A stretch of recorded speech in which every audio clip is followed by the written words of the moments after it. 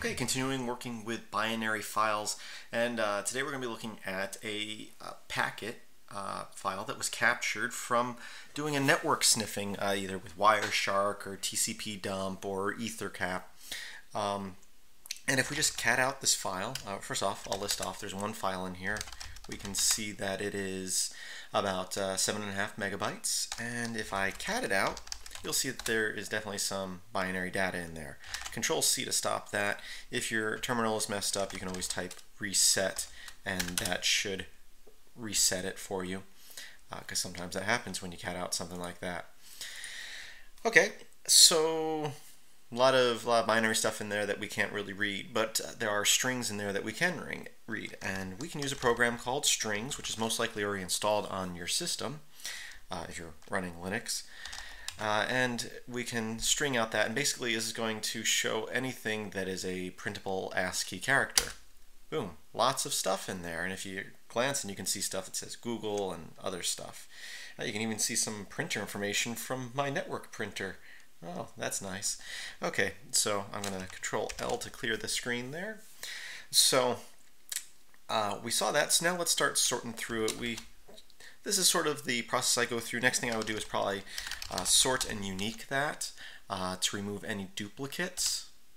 Okay, and then I'll start looking for things that might be URLs. So, again, this is something that you have to kind of know what you're looking for, or you just poke around till you find what you're looking for. So I'm going to say look for any line that has HTTP, and I'll say -I so it's case insensitive. And okay, so we got some stuff. Here's some partial URLs, and I know right away, just based on this, because I'm familiar with this, because I've worked with it on my website, which is actually what these links are probably from when I was sniffing, is that these are YouTube images for videos. So let's go ahead and try to find some of those. So what I'm going to do now is, I know that they're all going to be labeled HQ default.jpg, so I'm going to cat out the cap file, and then I'm going to grep for that. Okay, oh, we got a bunch of them, great. And we can see some of them, they all have the get at the beginning here, they all don't start the same. So let's trim it up a little bit. So what we'll do next is we'll say use sed. And again, there's different ways to do this. You can use regular expressions, stuff like that. You can use awk. I'm just going to use sed, and I'm going to say find all these get space lines and make them new lines. So if I do that, you can see everywhere there was there's now an empty line, basically, for the most part. So now I'm going to take that, and I'm going to say use grep again. And there's probably a more efficient way to do this, but we're going to say grep the caret symbol, which means find lines that begin with, and we want the lines that begin with /IV, but / is a special character, so what we're going to say is we're going to say //IV. Okay, so now we're only getting those lines, but we also have extra data over here that we don't care about. So basically they're separated by space there, so we can separate them out by columns using awk. So I'm going to take the last command, just hitting up arrow again to get to the last command, and I'm going to put this into awk. And this is all stuff I've done in previous tutorials. We're just kind of using them all together now to accomplish a task. And what this is saying is use awk, and from the line that was piped into it, print out just the first column. There we go, so we remove that end thing. Now, again, there might be repeats in there. We can say pipe it into WC-L for list, and for line, I mean, and we can see there's 135 lines. Let's go ahead and at this point sort -unique that, and we'll count that out as well. And really there were no repeats, but if I had gone to the same site multiple times, there possibly could have been repeats. So sort unique, not really necessary in this one, but now we're going to say while read, so we're going to read each line, and we're going to create a variable called JPEG. We're going to say do wget -c, and we're going to say, oh, I kind of skipped a step here. Something that I already know is that these type of images start off with http://i3.y timgs, that's YouTube image, there i3server.com/$JPEG. And we're going to look into how you get that. If you didn't know that, there's ways you can poke around the file a little bit more. And we're going to save that. Now they're all called HQ default.jpg. So if I just download it as that, it's going to name them. Well, I guess wget, I think, numbers them, but let's just give them a random name each because the names don't mean anything in this particular case. So I'm going to use the random variable .jpg, and I'm going to say done. I'm going to hit enter, and no such file or directory. Oh, let's make a directory to put them in. Make directory JPEG. Now we'll do that. And there we go. We're downloading all those images. Now, of course, you see these URLs in the sniffed packet. If they are private links, you won't be able to get to them this way. And momentarily, I'll show you how to actually pull the images out of the sniff packet, because right now we're just finding the URLs and then pulling them offline. So two different ways of doing things. If you can actually pull the images out of the sniff package, there are some advantages to that, and other advantages to doing it this way. Again, if it's a private site and you don't have a username and password, you may not be able to access it this way. Let me open up my file browser here to the JPEG folder, and there you go. You can see that they were all YouTube images from my website. And again, I knew that they started off, so I had a little foreknowledge on that. There are other things you could do, sort of like if we go back to just HQ default. Well, if I could type today, we can again we'll say 2, no, we'll say 5, and -B5. So let's say find all the lines that say HQ default, and print not only that line but 5 lines after and 5 lines before that. So there we go. And here right away we can see that, and we can see the host. So that's where you would find, if you didn't already know, that that's where the image is hosted at. And you can add that's the URL as we did in the little one-liner we did there. A little one-liner, it was a big one-liner. You can also see that it was called by this reference, which was my site, filmsbychris.com. So a little more information there. You can see the user agent of who was browsing it was using Linux, because it was me, and I was using Mozilla. So, oh no, it looks like I was using, well, Chrome, Safari. I'm not really sure, but we do know that I was on Linux. I was either using Chrome or Firefox, or really Iceweasel, same thing. Okay, so that's one way to pick through the file, and of course, you know, there's a lot of other stuff you can look at in there.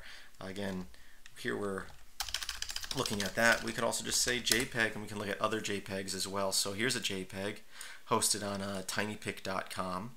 It's another website I went to when I was capturing this. You can see it was referenced of this site here, so I can, right now I can just right-click and go to that site. But if we wanted to script it out, we could do a similar thing as I just did with YouTube pictures. But let's go another route. Now, another way to pull out information from a Pcap file is, I think I mentioned in a previous video, using PhotoRec to recover files from a hard drive that have been deleted. I know of a way to get images and other files out using Wireshark, which I will show you at the end of this tutorial. I've been trying to find a way to do it from a script. So this is my thought process here. I use PhotoRec, which is part of the test disk package. It should be in repositories. And if I say photorec the name of the cap file, net.cap, hit enter, and I'll just proceed through this just by doing all the default stuff. Very small file, so it didn't take very long. And now if I list out, you can see there's a recup folder, and if I thunar is my file manager, into there, you can see we got some text files, which is not going to show us anything more than the strings command will probably show us more than that. So that wasn't very helpful. That was the first thing I tried. Next thing is a program called Foremost, which should be in your repositories, Foremost netcat, and I'll hit enter, and it went through. Again, it's not a very big file, so it didn't take very long. It created an output folder. So if I go thunar output, you can see it pulled GIFs, HTML files, JPEG files, put them in separate folders, and create an audit file. So I can go in here to the GIF folder, and you can see we have some GIFs here, and open that up. I would open it up in a web browser. So we did get those. There are some files that didn't pull out right. It's corrupt. Sometimes that's just because things get lost when you're sniffing. Maybe they didn't get fully downloaded and maybe the sniffer didn't capture them, but we got a good little decent output here. HTML, once again text, we can get that stuff with strings, but let's look at the JPEGs because we know that there's a bunch in there just from YouTube, and I also went to tinypic.com. So go in there. Oh, okay, so it kind of pulled them, but most of them are corrupt. My assumption on why this happens is that they're fragmented. They aren't in one place in that file. So it finds the header for an image, starts to copy it, but then the rest of the file is somewhere else in the cap file because the network is downloading all these different images, and so they get put into the cap file in different places. So I have yet to find a really good way from the shell to, in a script, pull out images and other files. Unfortunately, if you know of a way, please let me know. But now I'm going to show you a way that definitely works, but it's not scripted out. It's using Wireshark, which you could use to capture packets, but it also is really good, because I usually capture packets using EtherCap. But Wireshark has a lot of great tools for looking through and manipulating and pulling stuff out of capture packets. So I open up the netcap file, or whatever the name of your cap file is, Pcap or whatever, and I'm going to go up here to File, Objects, HTTP, and here it's going to list all the files that it found. And right away you can see all the HQ defaults from the YouTube server. So what I'm going to do is, again, let me just go over that. File, export objects, HTTP, let it find all. I'm going to say save all. I'm going to do here, I'll just create a folder called Shark. So I'm going to go up here, name. Don't create a new folder. What it's doing is when you click OK, it's going to create a folder called Shark. That's kind of confusing because if you create the folder called Shark and then go into it, the OK button is going to be grayed out. Just type the name of the folder you want, click OK. It's always going to say this. I've never had it once not say this. Some files could not be saved. And again, I'm assuming that this is because when you're capturing packets, you stop the capture in the middle of stuff being downloaded, the end files are going to get corrupted. I'm assuming that's what that is. Don't worry about it. I have never seen it not say that. I'm going to close this out now, and again, now I can use, again, my file manager, whatever file manager you use, to open up the folder Shark. And there we go. We got the images. These are all images that were captured in the network capturing. So you can see all the YouTube videos and videos from TinyPic, which I just went to and saw their recent uploads just to capture stuff. Glad there's nothing too inappropriate that I'm seeing in here. As well as HTML files and basically any file that it saw, JavaScript files. So that is the best way that I know of to pull files out of a capture packet. If you know of a way to do it through the shell that works, that you can script out, that's great. But if not, Wireshark is great at doing that. So that's it for this tutorial. I hope that you enjoyed it.